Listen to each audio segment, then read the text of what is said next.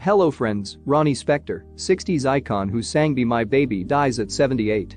Ronnie Spector, the cat-eyed bee-hived rock and roll siren who sang such 1960s hits as Be My Baby Baby I Love You and Walking in the Rain, as the leader of the girl group the Ronettes, has died. She was 78. Spector died Wednesday after a brief battle with cancer, her family said. Ronnie lived her life with a twinkle in her eye, a spunky attitude, a wicked sense of humor and a smile on her face. She was filled with love and gratitude, a statement said. No other details were revealed. Stevie Van Zandt saying it was an honor to produce her, to Brian Wilson, who wrote on Twitter. I loved her voice so much, and she was a very special person and a dear friend.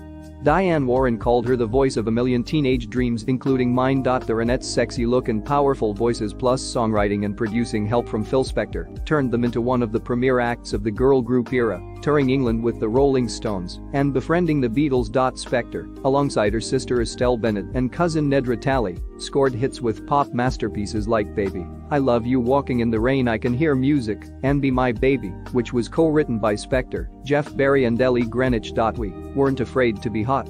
That was our gimmick, Spector said in her memoir. When we saw the Shirelles walk on stage with their wide party dresses, we went in the opposite direction and squeezed our bodies into the tightest skirts we could find.